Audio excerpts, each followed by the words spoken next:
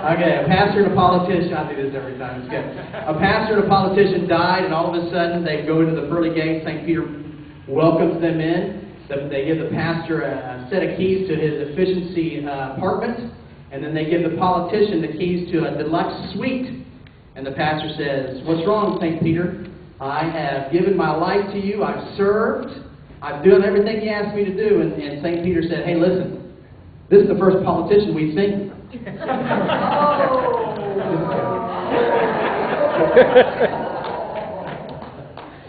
joking, it's okay. Just wanted to break the ice a little bit. I'm going to turn it over to Andrew Baker, and he's going to get up and tell you all that you need to know.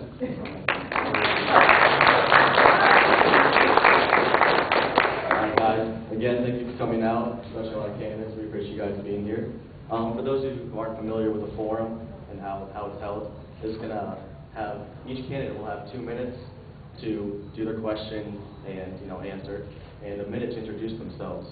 And the order is going to be first, Miss Betty Hensinger, and second, Miss Terri Seefeldt, third, Dr. Randy Glisson, fourth, Miss Grassel, and fifth, Miss Jennifer Sullivan. And again, we'd like to thank you guys for coming out, and let's get started.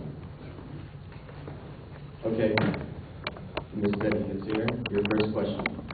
Why are you most qualified to serve as our state representative? Are we doing introductions first? Oh, I apologize. Please do your 1 minute introduction. Are we on? Yes, you should be. Yes. I am Betty Hensinger, and of course I'm a candidate for District 31. I have 3 sons, and I've been married to my husband, Bill Bixley, for 30 years. I've been in business for myself since 1982, first as an advertising marketing executive, then an added value manufacturer.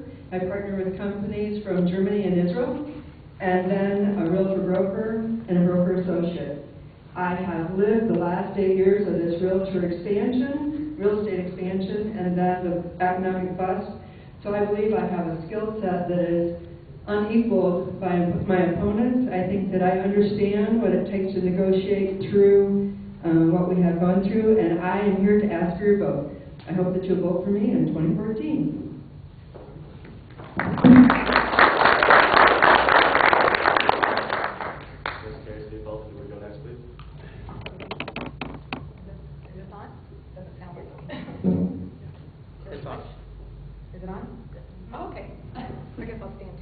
Hi, my name is Terri Seefeldt, and I'm running for House District 31. I've spent the last 26 years of my career helping people find solutions to problems that are impactful to their businesses and their families. And I've done this by being a good listener, by understanding laws and rules and regulations that impact them, and by creating liaisons with key people. I've learned how to take complicated issues and explain them to the masses, the most recent being the Obamacare bill. I've spent the last 3.5 years traveling all over the state of Florida trying to warn people about the devastating effects of this health care bill. I've sat on panels with physicians, with Senator Hayes, with Senator Negron, with university professors and hospital representatives. I've testified before the House and Senate special subcommittees on health care reform on behalf of my industry. I've even been asked to teach continuing education, not just to the insurance profession, but to CPAs, medical device, or to CPAs, human resource managers, and medical coding society. And I look forward to taking some of that experience and going to Tallahassee and representing all of you. My name is Terri Seefeldt. Thank you very much.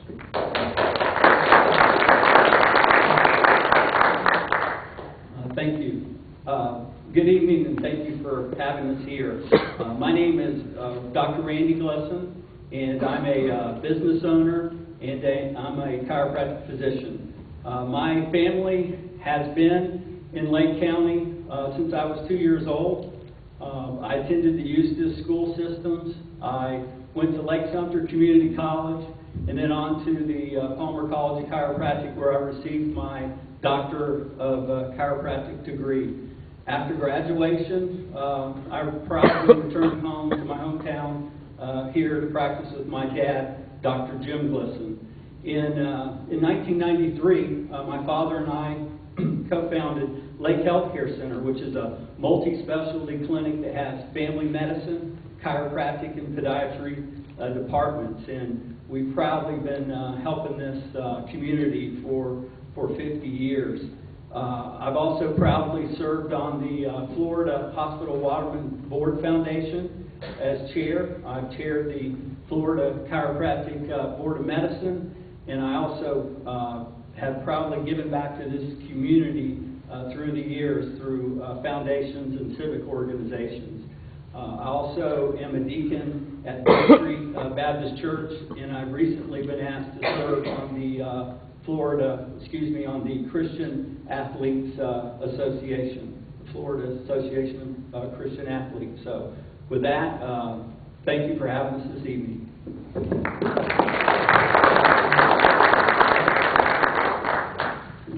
Good evening, and thanks so much to the students and student government here at Lake Prep and the faculty and staff for their support. You are certainly to be commended for your interest and your participation in our electoral process. I also want to welcome and greet and say hello to the other candidates here. There are 6 of us in the race right now, and a Democrat just joined, and if many more people join this group, we're going to be debating in an auditorium or in a gym. I am Belita Grassel, and I am a candidate for District 31. I am a registered nurse, a guidance counselor, and as a woman of faith, I'm a parish nurse and elder in my church. I think the issues here in District 31 are the economy, education, and the environment. And I think we need to work on those interrelated so that we can decrease unintended consequences by fixing one and hurting another one. I believe in data-driven advocacy. I don't shoot from the hip. I do my homework. I'm a moderate conservative. I believe in the motto from Habitat for Humanity, which is a hand up, not a hand out. Thank you very much.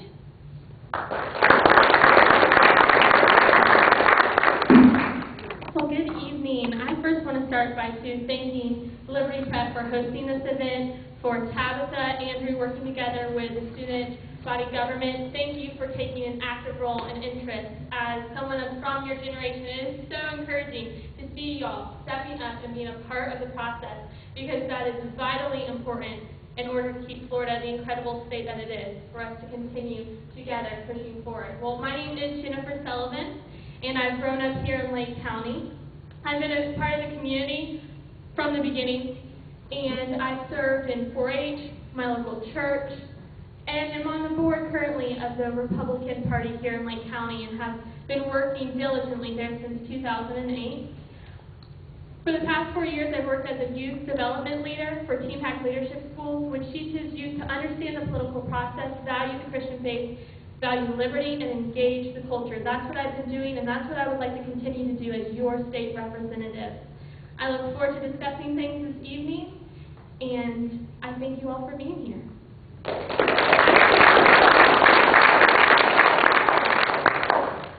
Okay, so now for the question portion of the forum. But before I start, I would like to ask each candidate that you respect the time clock, or else you will be interrupted. We just didn't want to interrupt your introductions. But as I said before, you'll have 2 minutes to answer each question. And Ms. Hensinger, you are first. Your question is, why are you most qualified to serve as our state representative? You may begin. I think that I am most qualified in the fact that I have spent the most of my working life learning how to develop a business, pay a paycheck, and to keep that business sustainable. And I think also in doing that, you learn how to be a good negotiator and a good taskmaster and have great time management skills. It's not easy to work 24/7, especially when you're going through economic downturns, to not realize that there's give and take, but also to stay real principled to everything that you do, whether you're doing it for the district or for yourself or for your family. And I have been able to do that all of my life, in my working life. Of course, I've raised 3 sons, so that in and of itself gives me an advantage in some respect, because it's not easy raising teenagers in today's world. And I commend you all for being here tonight and being part of the process, because I think it's really great to see young people step up to it. But I do think that when you have life experiences that have encompassed not only what goes on in Lake County, but in the world, you have a different perspective, and you take that perspective and those life experiences with you, and it helps you to understand issues from a different level. So I think that I, therefore, am the best candidate for this seat. Thank you.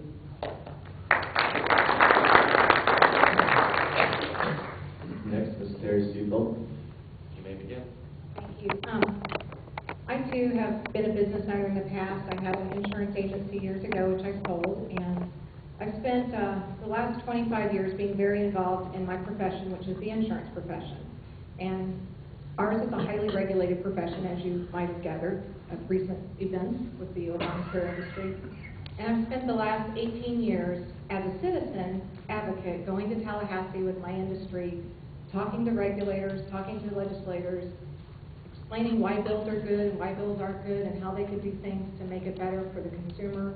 And I've learned as a citizen that you can make a difference. You know, having a relationship with your legislator, being able to articulate the issues, you can make a difference just as an average citizen.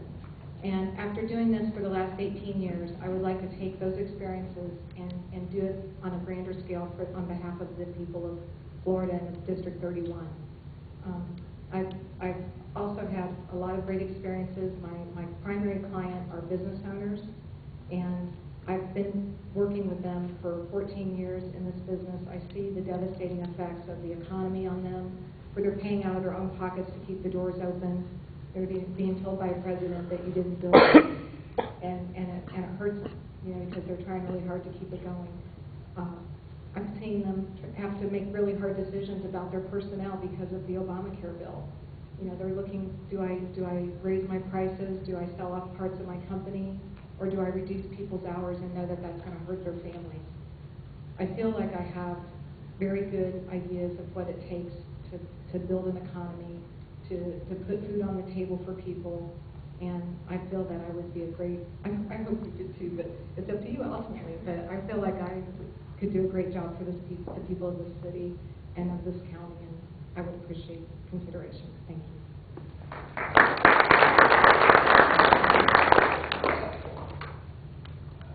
I feel that I would be the most qualified to represent this district in the Florida State House of Representatives as a business owner that has to provide for 18 employees every week a paycheck.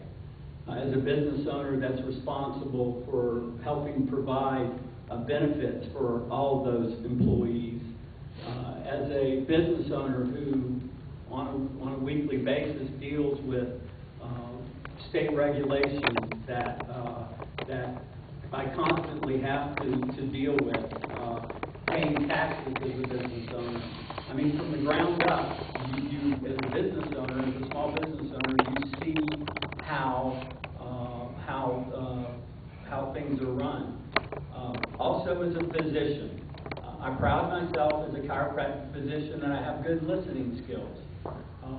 For the past 27 years, I've been in an office every day where I've literally treated thousands of patients and listened to their problems and tried to help them with their health care. So, encompassed with the fact of being a business owner and a physician, I hope and believe that my experience would truly benefit those in House District 31.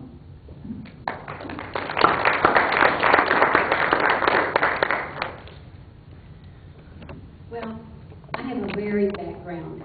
I started out at Lake County Community College and got an associate degree in nursing, became a registered nurse, and then got a bachelor's of science degree in nursing, bachelor's of science nursing from Florida Southern, and then went to Troy State and got a master's of science in counseling and psychology. And education is fine, but you have to do something with that.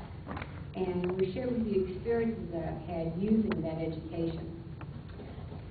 I taught for a number of years at Lake Tech. Used to be the old Low Tech, if you remember back that far, in the health occupations department. And I saw students, adult students, coming in that were underemployed, unemployed, the businesses had gone bankrupt, and they were looking for another job. And it was my job to try to help them build their self-confidence and their self-esteem and their skills so that they could become marketable again. I also spent time as a registered nurse working at a hospital, Life Stream Behavioral Center, an inpatient psychiatric facility. And and it showed me that we really need to work together. I have a lot of decision-making skills. I worked as a guidance counselor in an elementary school, middle school, and Lake Hill Center School for handicapped children. And then I was very fortunate to have the opportunity to work for our Florida Education Association and represent teachers, not only in Lake County, but throughout the state. And it showed me and gave me the skills to collaborate. During that time, I have gone to Tallahassee since 1989, advocating for health care, for patients, and for teachers and for education, and I'd like to use all of that to help you be your voice in Lake County. Thank you.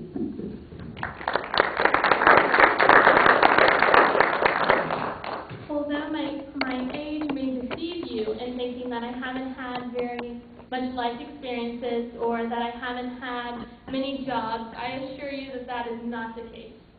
I started working first when I was 8 years old for my granddaddy, who was an artist and traveled the country, and that's where I learned my hard work ethic. The older generation had it right. They know what it's like to roll up their sleeves and truly work hard and diligently, and that's how my life started. Since then, I've worked in childcare, youth development, agriculture, and sales, as well as hospitality. I know what it's like to be working 2 jobs, to have to meet your expenses. I may be young, but my parents made sure that I worked for what I had. And I'm so grateful to have the work ethic that I do have. I think that in Tallahassee, we need people who understand the role of government, as well as has experience. It's interesting that you ask what makes a candidate qualified, because to be honest, qualified can be a very relative term. Does having a certain degree make you qualified? Does having served political office on a local level make you more qualified? Does having 20 more years at a business make you more qualified? I think that answer is up for you to decide what you want in your candidate.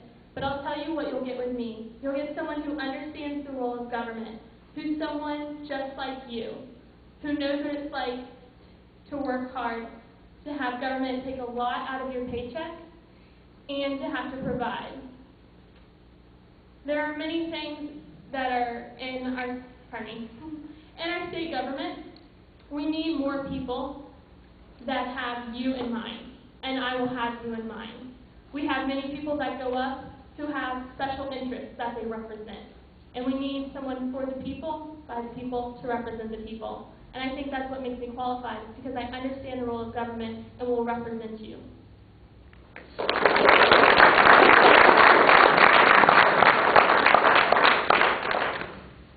Again, thank you, candidates.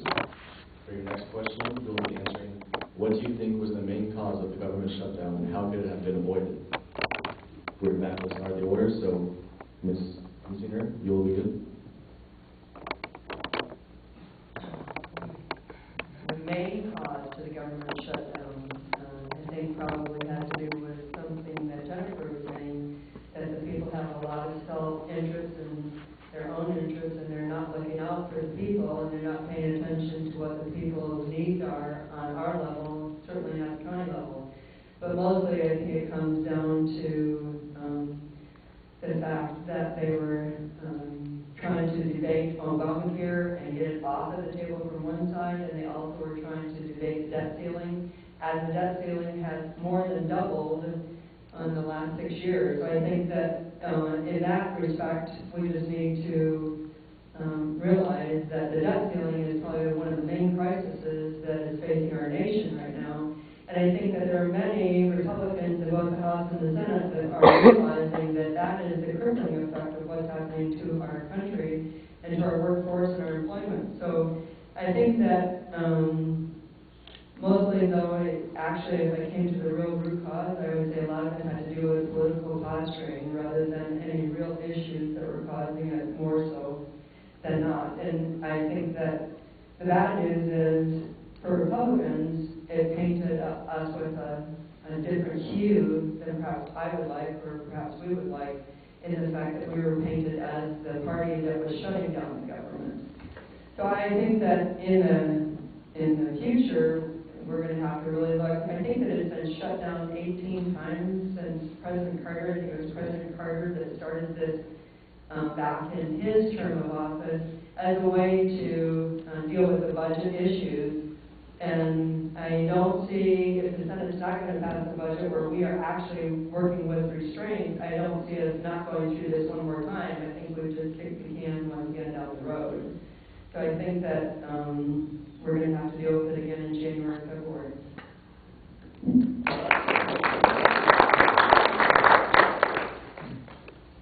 Speak up, if you'll begin, please. Okay, thank you. I think the problem stems from that you have two parties that approach solutions to problems from very different vantage points. On the Democrat side, when they see that there's a problem, there's a lack of child care, there's a lack of growth in the economy, their solution is always by raising taxes or imposing government solutions. Where the Republican Party tends to be the party, I believe, of personal responsibility and freedom. And when you approach solutions to problems from such different vantage points, the free market solution versus government solution, it's hard to find middle ground. And years ago, in 2010, when they had a big sweeping changes in the government, anyone that was a moderate Republican got booted out, and anyone that was a moderate Democrat got booted out.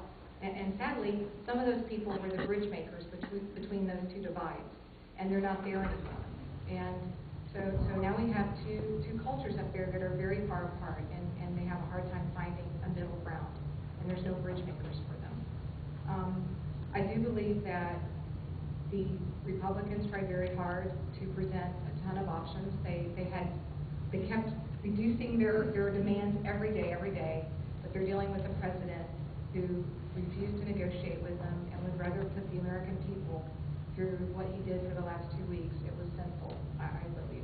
Making veterans, blocking them from their memorials, not paying for the soldiers when they came back at Dover Air Force Base. It was really sinful what happened to the American people. And I was really disgusted today on the radio when I was driving to a meeting. I heard the president say, well, the last 2 weeks have shown the American people how important government is to them. Did you hear that on the radio? That's what he said. The last 2 weeks have shown the American people how important the federal government is to them. And that's very scary to me.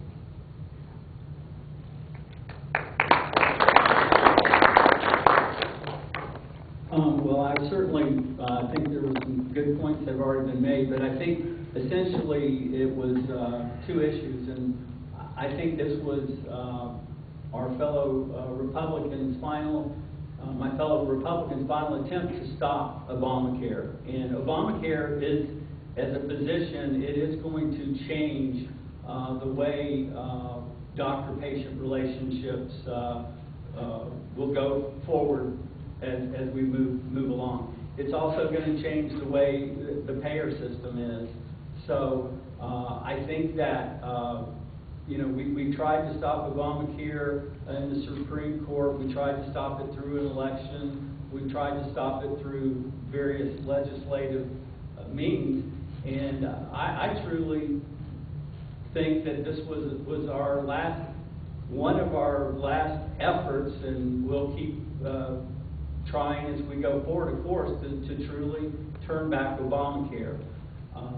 And I think also it was about the debt ceiling. As a business owner, I get it. You can't continue to have a $17 trillion debt. I mean, that would be like me walking into my office tomorrow having this huge debt, and how am I ever going to dig myself out of that? So it's also about the deficit, and to leave our grandchildren and to leave our children and grandchildren that debt to pay off is unconscionable.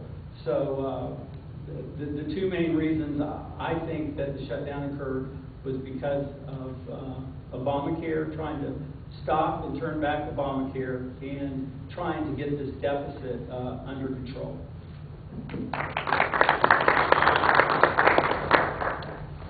Thank you. I agree with with a lot of what was said. I think that the main issue up there was egos. I think we had Republican and Democrat egos that got in the way. I think that, like it or not, Obamacare is the law. There are other ways of trying to rid it other than this. I think what scares me the most about what happened in Washington is that it could happen in Florida. And this last legislative session that I attended this past year, this past spring, there was bickering and arguing on both sides. There was very little collaboration, very little collegial work done. And negotiations and bargaining and rulemaking never has one side wins everything and the other side loses everything. There's give and take on both sides. And when you have folks that can get together and work together and analyze the concerns, analyze the data, and then try to come to a workable solution that will benefit the most people, that's where we're going to benefit. And I think this is a wake-up call for the state of Florida. And I hope it was. And I hope you will send me up there because I've got experience doing this kind of thing. I have worked with our local folks, the state level, and worked with data-driven advocacy. And that's what we need to do to make sure that this doesn't happen in Florida. Thank you.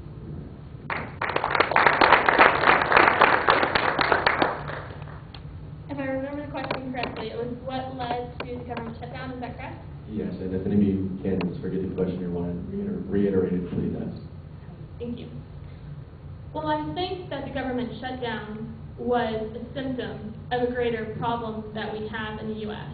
And I think that's two things. I think that's one, the culture of corruption, and two, I think it's complacency. Up until a few years ago, American people were just busy living their lives. They were working their jobs, they were taking care of their families, and during that time, we were continually electing people into office that were not truly representing us, who had their interests in mind. And though we've worked tirelessly, I've worked tirelessly to get many of those people out of office, there's still a lot of them that are still up there in Washington, D.C. And it's only going to change when we, the people, vote them out of the office because they work for us. There's many people up there that don't have a backbone, who aren't willing to stand alone, even when it's unpopular to do so. And I think in the Florida House, it's so important that we are able to collaborate, as Bea said, as we are able to work together on the issues that need to be worked together on. But I think that it's also important when to know to stand up for what's right. I think that the Republicans, what they started to do was right. However, they caved. They caved for us.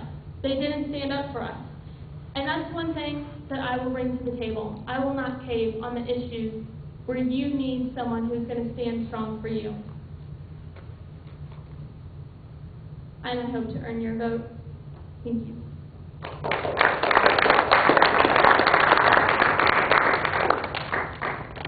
Thank you all. Thank you to the candidates. Your next question will be, do you feel that the Common Core expectations will have a positive or negative impact on our state's educational system? You may begin.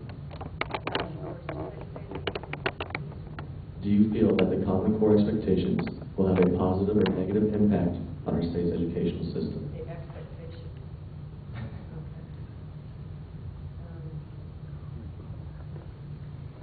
I think that the Common Core expectations will have a very negative impact in many areas. I think that, as we have seen, there are lots of people within the education system that are having struggling times with the Common Core standards that are already been implemented. The students are already facing difficulties with the standards that have been implemented, and we still are not fully implemented yet. But also, I think that anytime that you expect the teachers to teach to what is perceived as the test rather than teaching the students, I think that we have some negative implications. I think that it's really interesting that Florida adopted the Common Core standards, and many of us, me included, even though I've been very, very active within the Republican Party for most of my life, I really didn't understand what Common Core was until this past year. I think there are a lot of people in the United States that do not understand Common Core and what has been created and what was happening within the school system. Jennifer said that there is a certain amount of complacency, but I would say that since 2005, when we started experiencing this economic downturn, there's been a lot of people working mercilessly trying to maintain their families and their stature and keep their families intact. I think it's been a real struggle. So I think there has been some complacency, and I think that that's one of the reasons why we weren't fully aware of what was going on with Common Core. But I also think that families have gone through a tremendous struggle during the last 8 years. I talked to one teacher who was moving out of state, and she said that I, as a realtor, was facing this with many families and business owners and the like, but the kids in school systems have been going through the same economic downturn that we've been going through, and yet we're not realizing that they are having the same impact at their age level that we are going through. So I think it's going to really have a negative impact.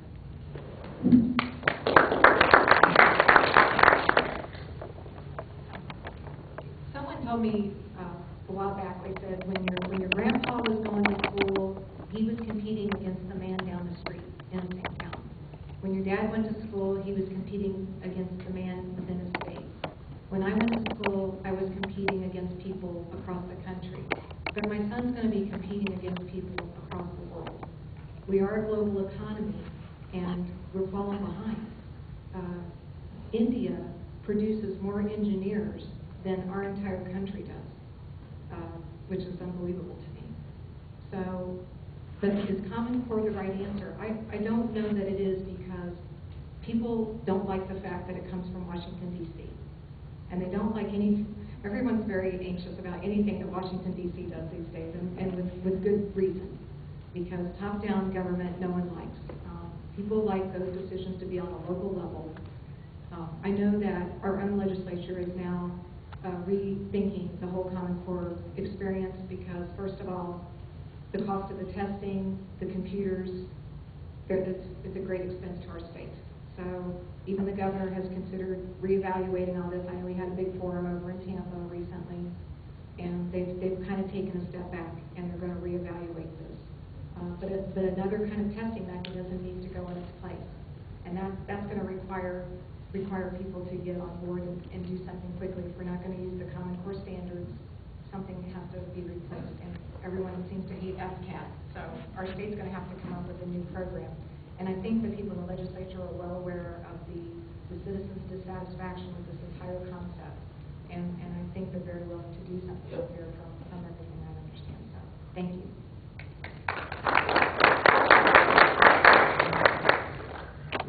Well, I grew up in the Eustis Elementary, the Eustis Middle, and the Eustis High School, and that was, back in the day when, reading, writing, and arithmetic. And as we've moved forward since then, we have fallen somehow behind in the educational standards. As I talk to various employers at economic conferences, I hear all of them saying they're concerned about some of the hirees coming on as far as educational levels go. So I think that we certainly need to address the educational issues that are going on if we feel that we need to raise the standard. But I don't know that allowing Washington or the top-down approach of one size fits all is going to be the answer. And I've said it before, what works in New York City is not going to work in Tiberias.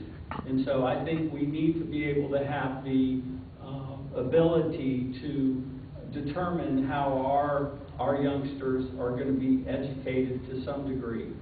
But, at heart, I truly believe in education, in that in the long run, that is going to be one of the answers to our problems.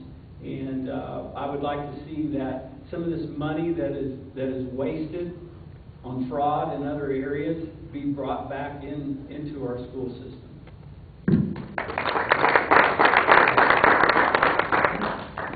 Well, I'm a teacher. Let me tell you what I think about Common Core. Common Core is a group of standards. It's not a curriculum. It's a group of standards that have been developed, not necessarily out of Washington, although it does get that reputation of coming from the federal government. It was actually developed with researchers from different universities and educators putting together a set of standards that people would be able to meet no matter where they were in the United States. As a guidance counselor, I used to have students that would transfer to me, to my school, and in Lake County we had such high standards that they may have been making A's and B's in their school in another part of the country, or even another part of the state, and would come to us, and after examining them and checking on doing some testing, they needed remedial classes. I think we need the standard, but the curriculum is what makes us different. How we teach it would make us different from how it's taught in New York and how it's taught in Tavares and how it's taught in Apopka, because that needs to be local. What the governor and the legislature are backing off on now is the PARCC testing, and that's the standardized test that has been contracted through Pearson, making lots and lots of our government money to formulate tests. So I'm for Common Core, the standard. I'm for local control for the curriculum and how it's taught. And for the evaluations, I have no clue. But I think it needs to be fair, it needs to be equitable, and it needs to be valid, and it needs to be reliable. And all that is yet to be determined. Thank you very much. Well, the question you asked was about the standards, but I think what the real conversation needs to be is what about the students? What is going to be best for our students, because it's their education. And I think in Florida we need a student-centered education. I think Common Core is a new set of standards, and it does affect our curriculum, because in order to meet those standards, you have to implement curriculum that includes Common Core. I spoke with a mom here today. Her name's Joanne, and she has a student here in the school, and it's affecting them. It is, and it's affecting her student, and it's not keeping it a student-centered education where her student can succeed most. And I think in the state of Florida, that's what we need to look at doing.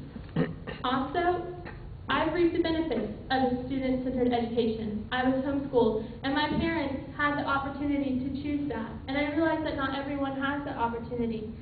But the current education system that we had gave them the opportunity to choose the type of curriculum that they could use on their children and to reap those benefits.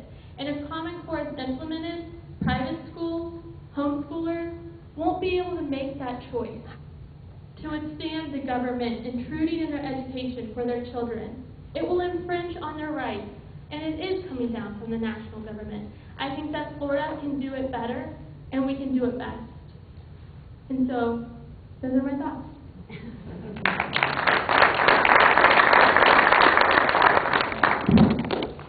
Before I ask the next follow-up question, I would just like to mention that all the audience members have a chance to ask their own questions. All you have to do is get a piece of card just like this, and Mr. Painter right there behind you will be passing them out. And if you have a question, please turn it back into him, and hopefully we can get your question asked.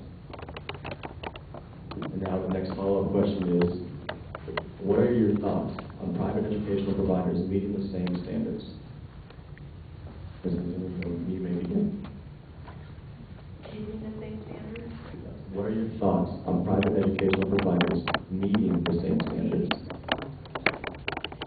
As Jennifer has said, my husband and I also homeschool our sons for a variety of reasons. The main reason being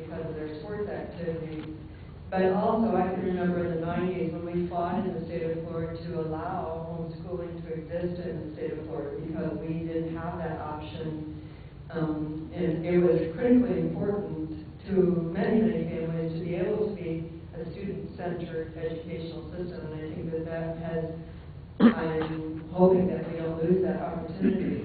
But in terms of private institutions maintaining that same standard, I would imagine that because the standards will be set by the government, and the government is becoming very intrusive into states' rights, I think that private institutions will be demanded, and I can't imagine that they won't be demanded to meet the same standards.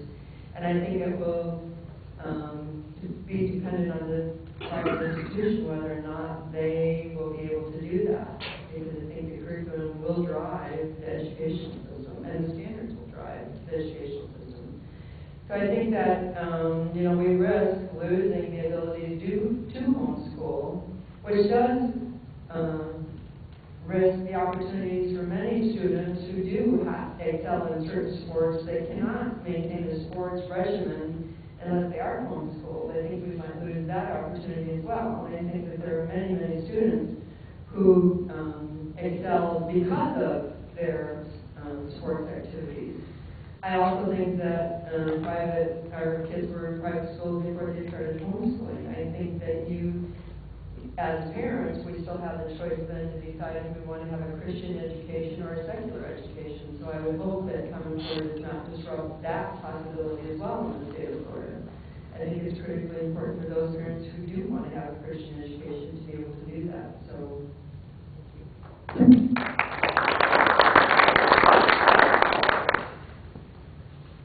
I've typically found, I think the question was, how will it impact private education? The question was, what are your thoughts on private education providers meeting the same standards? Meeting. Well, personally, I don't think that's probably a problem because I have found that most of the private education usually is a tougher standard than the public education system. From people I know that send kids to private school, and they are very challenged oftentimes in those schools. I sent my son to a Christian school all through elementary school, and he learned great basic study skills, and it serves him very well now that he's in college. I never had to get on him in high school. He learned a great foundation, not only moral foundation, but great study habits at that school. It is concerning if the standards do go across the board. It'll be difficult for people at homeschool to probably try to comply with all the standards, and I know there's a lot of kids that are homeschooled in our state. I'm very happy that our state recognizes that. The Florida virtual schools are just skyrocketing through the state. It's very, very popular. We have a lot of different programs, the magnet programs, the free scholarship programs for the children in the poverty levels. We've had a lot of good different opportunities for kids in different ways. So I'm hoping that whatever method of teaching or whatever method of education that our kids choose to go to, be it a charter school, a magnet school, that they'll be able to adapt to whatever standards our state puts forth. Thank you.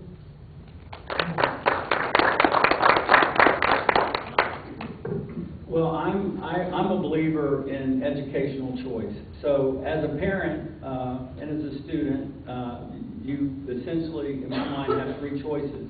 You can choose to go to a public school, you can choose to go to a private school, or you can choose to be homeschooled. I would like to hope that if government, if being involved in a public school, which is taken care of by us, the taxpayers, may have certain government implementation from either a county level, a state level, and certainly we're fighting back the federal level. But I would not like to see those same standards applied into private schools and into homeschool situations. And it's been my experience as well that when in capitalism, when you're paying money for a private school, they tend to educate your children, and most of them do well. That I can see when they move on in their collegiate careers. And so I would like that to not see the negative impact.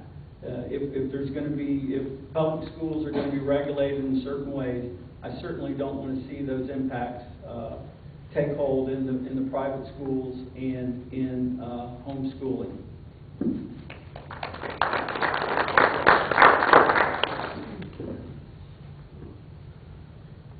I don't believe that private schools, whether they be private schools, whether they're religious or industry-based, are held to the same standards that public schools, if I'm remembering the statutes correctly, as far as the FCAT and some of the other standards that have to be met. Sometimes they have to take them if they want to take them, and we used to have them come to various middle school and schedule taking the FCAT if they wanted to take them. But public schools are regulated by the Florida Department of Education. Private schools have their own board of directors. They have their own rules and regulations, as they should. They should not be held under the Florida Department of Education. That group should only be overseeing, I don't think they should oversee anybody. They can't keep a commissioner. But I don't think they should really be overseeing anybody. I think that should be done locally. But private schools should have their own board, their own rules, their own regulations. They charge tuition, they set their own curriculum, and I'm all for them meeting those needs of their students and their community in any way that they can, whether it be a homeschool, whether it be a private school. I don't believe that they should have to be held to the same government mandates that public schools. Public schools, yes, they're getting state tax dollars for funding, so they need to be held to a standard. Now, that standard, I think, needs to be changed because it needs to be valid, it needs to be reliable, and it is not always that way. But school choice is a very important thing. I think we should hold on to it. I think we should value it. I think we should be very glad that we have it.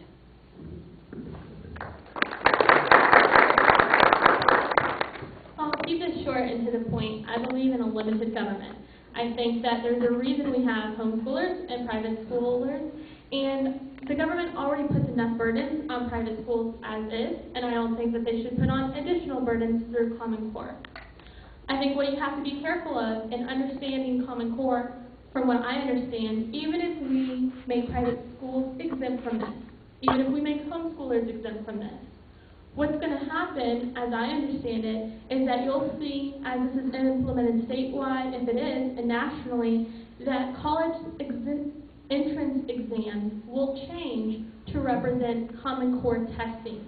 So what you're going to have is you're going to have homeschoolers and private schoolers, even if they're exempt from the Common Core curriculum, they're going to be forced to be taught that in order to proceed to higher education, because nationally the standards will change as well.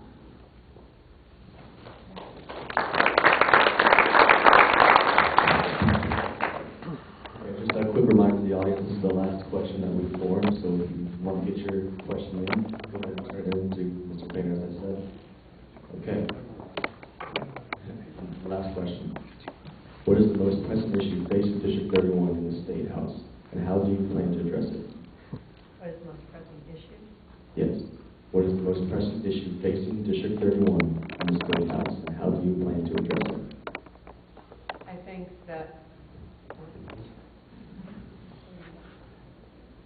I think that the most pressing issue that all of Florida faces, including District 31, is getting our people back to work in good paying jobs, working full time, so they can support their families and take care of their kids. I think this recession has been critically hard on many people in Lake County, and the fact that we did not develop industry in Lake County and in the Orange County district of District 31. It was outside of the building community, and so a lot of our industry was based on the building trades, and a lot of those people lost their jobs, have lost their houses, have moved trying to find work, and I think that that's one of the most critical issues that we face, is getting our people back to work in good paying jobs. And as we're seeing with Obamacare, there are a lot of people that are scaling back back hours to 29 and 30-hour work week with minimum wage activities, and it's simply not going to help us as families and businesses to get out of what we've been through for the last part. So I think that this is going to be the most important issue in the next. I don't think that we're out of this yet. I think we're still maybe several years. I know that the real estate downturn in the foreclosure business started in 2005, and we've been going through that now for 8 years, and they say that we've gone through 1 million foreclosures, and yes, they say, the pundits say that we still have 1.5 million foreclosures to go through. So that says to me that we have quite a few years of still going through what we've been through. So I think that this is one of the things we need to do. And whatever it takes to bring business to Lake County and to Orange County, that has to be the #1 priority. I think that Governor Scott's done a good job of trying to get jobs back to the state of Florida, but we still have more to go. Thank you.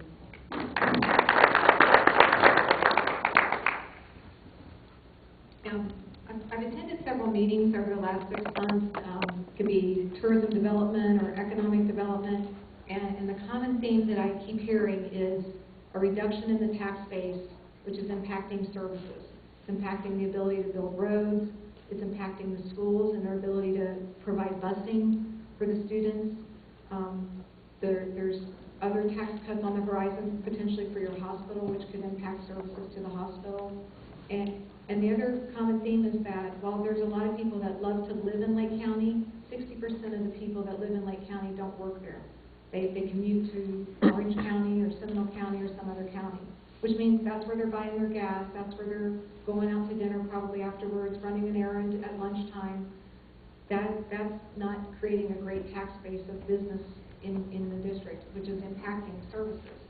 So I think the most important thing would be to look at the district and say, what can we do to drive economic growth in a positive way, to get people to not just live here, but to work here and spend their money here and do their entertainment here. And those are things that with proper plans in place and proper laws, that hopefully a legislature could possibly be helpful in that area. Thank you.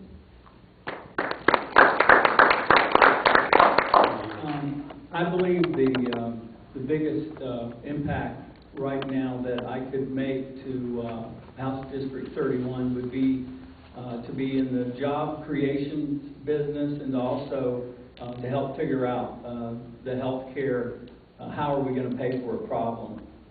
Just to touch quickly on the health care problem, you know, in our, when we have people that don't have health care insurance, and they end up in an emergency room or a hospital, and they require some type of extensive treatment, and they end up racking up an expensive bill because they're being taken care of like they need to be taken care of. Because if you show up to a hospital, they're required to see you. And so traditionally what happens is now on the back end, through either indigent care or through Medicaid, which is all taken care of by taxpayer dollars, that health care bill is paid for. What I think we need to do is we need to get ahead of this. We need to begin to create some managed care, health care organizations to begin addressing the care on the front end, so that patients that enter without insurance can get the health care they need, but we're not dealing with it expensively on the back end. If we get this health care situation under control, it's going to alleviate a lot of stress, and it's going to also create a lot of revenue dollars, which are going to be able to be used for other services. And again, I can't tell you much about to emphasize creating jobs. And the more jobs we can create, the more health care employers that can provide health care for their employees. And thank you.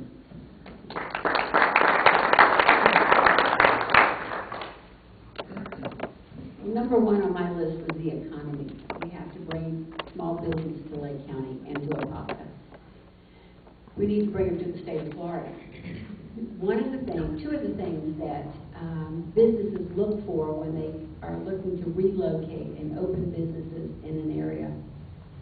One is the education, and one is the environment. A good, sound education system will draw businesses with their families to a strong economic development. The environment will also bring businesses here because our lakes and our parks are recreation for our families. And if we don't take care of our education system and our environment, then it's going to be even more difficult for us to bring small businesses and more industry to Lake and Orange County. I heard one time, don't make your own candle brighter by blowing someone else's out. And I think that one of the things we're doing that I've seen in Florida is we're bringing businesses here, but it's taking them away from a small town in Ohio or Indiana or Michigan or someplace else, so now they have a depression going on in their local area. I would rather us build business rather than take it from someplace else. And by building our education system, protecting our environment, I believe we can do a lot to increase our economic growth. Thank you. Well, I would also have to agree that it would be job sustainability. And I think that government, one, they can't actually create jobs. Two, it's not their role to create jobs. However, one thing government can do is hinder job creation. And I think specifically for District 31 here in Lake County, it's 2/3 Lake County and 1/3 Orange. I was at a meeting recently with Terri, and we both heard that 60% of the people that live specifically in Lake County don't work here. And that doesn't sound very good. But I'm here to give you some exciting news. Because we talked about a lot of the issues, and it makes me depressed at times. But for Lake County, something that we can look forward to, jobs that are coming in through the Wekiva Parkway, which will soon be coming in to Mount Dora. And that's estimated to bring in many jobs to the area. In Lake County, we have a lot of service-oriented jobs. So people have jobs, but they're having to work 2 or 3 jobs to provide for their family. So it's not just job creation that we need, which is only going to happen when government gets out of the way and has less regulations, but we need to create an environment, which government can do, that would bring jobs here. Not only, though, do we need to try to get jobs from other places, but we need to look at the incredible talent we have here in Lake County and how we can best foster that talent for them to be innovative, for them to bring business here and create their own businesses and provide the environment where they can thrive. In Fruitland Park, which is out of this district but a part of this county which affects it, the village is expanding, and that's going to bring in over 2,000 other homes. That's going to bring in more jobs here. It's going to bring service jobs, but it's also going to bring higher paying jobs. So I think in Tallahassee, as your representative, what I would do is bring to the table of getting government out of your way so that you can do what you do best and you can succeed.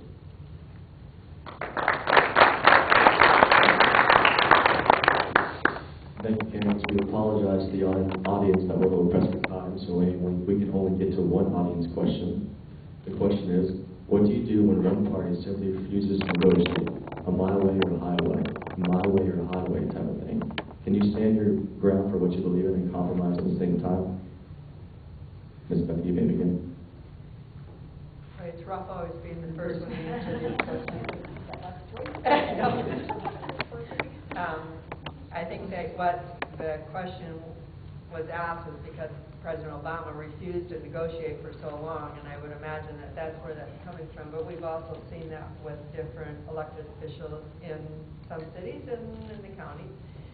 I think that if you are a principled person, that you can try to negotiate as long as your principles stay intact. And I think that we have to be very, very careful to not negotiate our principles away, because then we aren't who we are.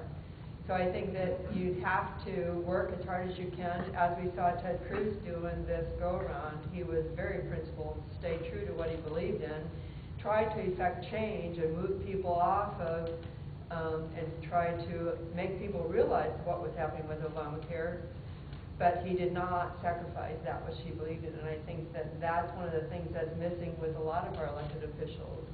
So I think that for me, it would be a try to negotiate, and when you get to the point where it is going to cause you to start delving into an area that you're not willing to go, it's just time to step back and let what is going to happen, and watch and see what happens from it.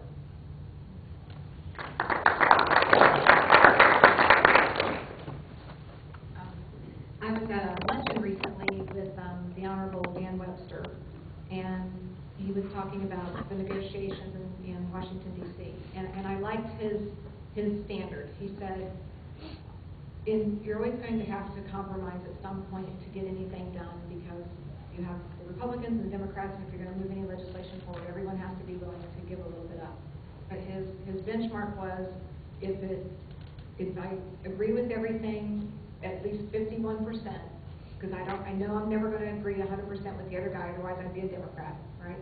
But if I can say at least 51%, I'm in on that idea, then I'll go ahead with it. But if I can't even hit 50%, if I don't even halfway agree with them, I'm going to stand my ground and not vote. So he had kind of like a little internal measurement that he used to make decisions and feel okay about giving up a little bit of his if someone else was giving up a little bit of theirs. And that's probably a good place to start, I would say. So that's one of the things that unfortunately when you're dealing with people that don't always share your values and your beliefs, you have to decide at what point you stop. So I think I'll try to probably use the Dan Webster method for starters. Thank you.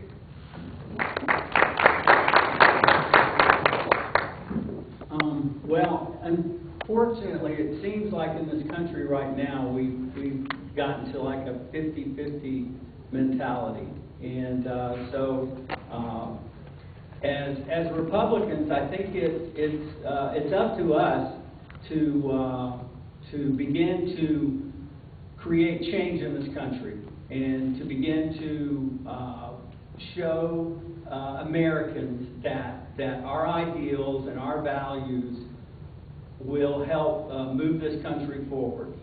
And I think at that point, when we can begin to bring more Americans on board and show that our values and what we have can work and will work and has worked for this country, then I think that's going to help solve a lot of our problems. Yes, every day as a business owner, there's something that has to do with compromise. And when I'm dealing with patients, I'm dealing with employees, certainly I'm not willing to compromise my principles or my values. But at the same time, if it's just my way or the highway, and I'm not able to be compassionate and to be able to be understanding about other points of view, then it certainly does make governing difficult. So I think as a legislature, as being a legislator in Tallahassee, that it takes a person that can walk across the aisle, that can create the relationships that are needed to be able to bring them to your side of the aisle. Thank you. I'm going to talk fast on this because I have a lot to say. I heard Daniel Webster say the same thing in a breakfast, and I agreed. I thought, what a wonderful way to start things and to work. I also heard an NPR interview that was talking about Congressman Webster and Congressman Wasserman Schultz, who was chair of the DNC, getting together and having dinners with different legislators to try to bring them together and get to know each other and try to build some alliances so that when the issues came up, there would be some level of trust and collaboration. Let me tell you what I've done with that. The last election, there was a young man in Seminole County Attorney Mike Clellan, who had decided to run against an incumbent who, if I even believed half of what the Orlando Sentinel wrote about this person, was not the fiscally responsible person I wanted taking care of our money in the state of Florida. I supported Mr. Clellan, and he won. I also supported Dr. Karen Castor-Dental. Now, these are two Democrats. I followed them in the House this past year during the session. I was very impressed with the questions they asked, the logic they used. Don't agree with everything, but I believe that they're going to be somebody that I can probably work with across the aisle. And I have actually donated to their campaigns because they're logical, and I believe that we can work with them, not against them.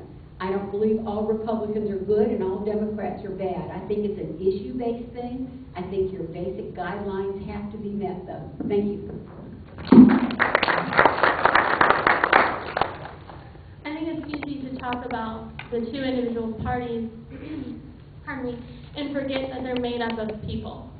And it's important to work on relationships. You can't just ignore someone and then all of a sudden when you want something to happen on your timeline, go up to them and ask for them to help you and expect them to help you. I think specifically in the Florida House, you've seen the Republicans hold majority for a long time. And with that, there's been power trips.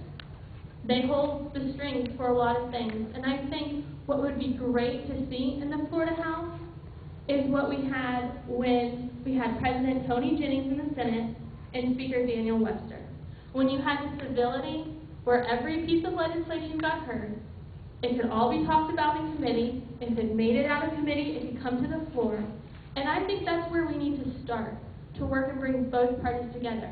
Just because Republicans have the majority in the House, I don't think that they should completely try to shut down everything else the other party's doing. I think we need to have a healthy debate about the issues. I don't think that we should compromise on principles, but I think we should hear what other people have to say. And most importantly, I think that it's up to you and what you want in District 31. It's so vitally important that we hold our elected officials accountable, that we write them, that we call them, that we visit them in Tallahassee. Your voice needs to be heard, and it can't be heard if you're not making it known. So I think, one, it's important to build those relationships so that you can work together for the betterment of Florida. Two, I think it's important to never compromise on your principles. And three, to listen to what your constituencies want.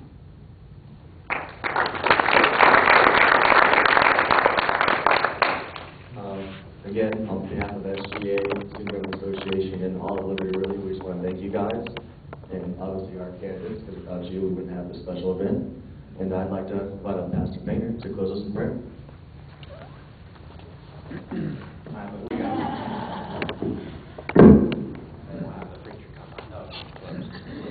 First of all, I really thank you for giving us the opportunity to have this wonderful evening tonight.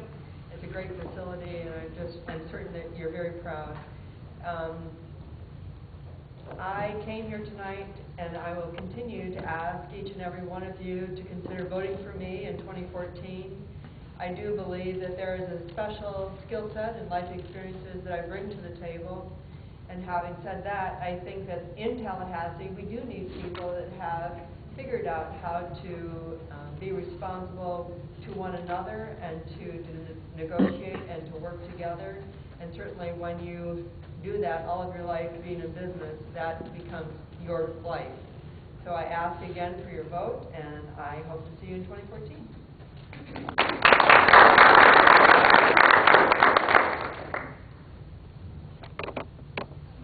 It's, when you have choices, you have so many choices to choose from. That's a hard decision. So you have a lot of people up here that want to serve you well. I've raised a wonderful son. I've owned a successful business. I've lived through good economies and bad economies. I've known the joy of marriage and the sorrow of divorce.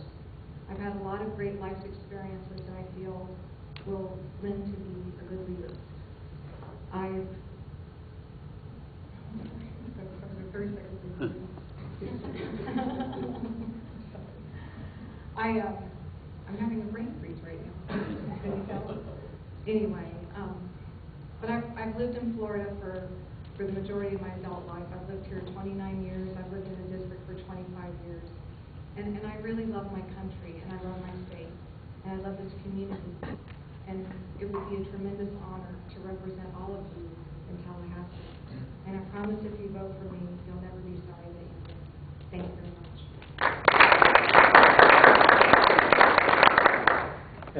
I just want to say thank you, Pastor, for having us tonight. And thank you, Andrew, for all your hard work. And thank you to Liberty Christian Prep for everything you did putting this on tonight.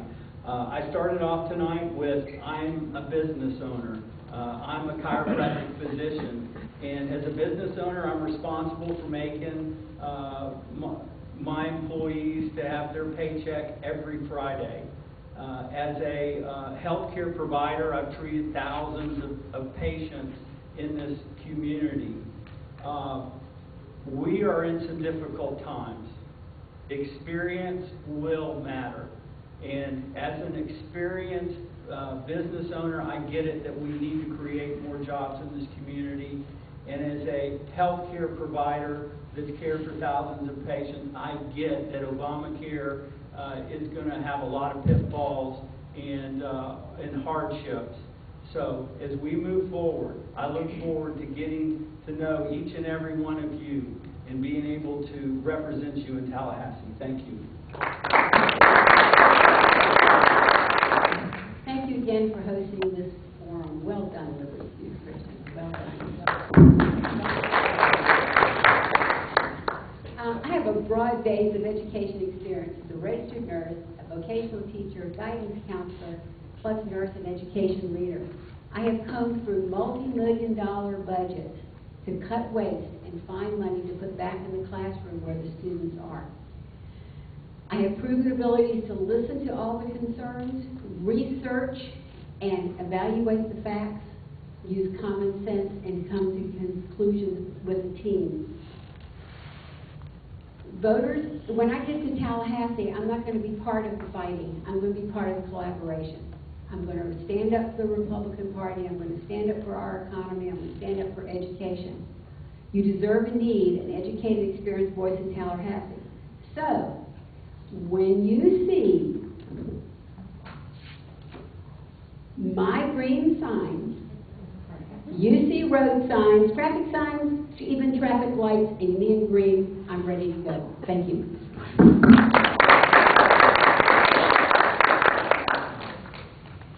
I'm running to be your representative because I'm tired of politics as usual. I believe we need someone who's one of the people to represent us in Tallahassee. No one is going to represent you better than someone who has their entire future at stake. I'm running because I love Florida, and there's incredible opportunities here. But we're also facing huge challenges with education, healthcare, the environment, the waterways here in Central Florida. I mean, the list continues. But with these challenges come opportunities to work together to make the best Florida that we can. No one will work harder than I will for you. And I believe that actions speak louder than words. I'm the last candidate to get in the race, but I was the first one to qualify by petition. In just 5 days, we got over 1,300 petitions. I think that's showing the support of the people, that they're interested in having someone else. I look forward to earning your vote.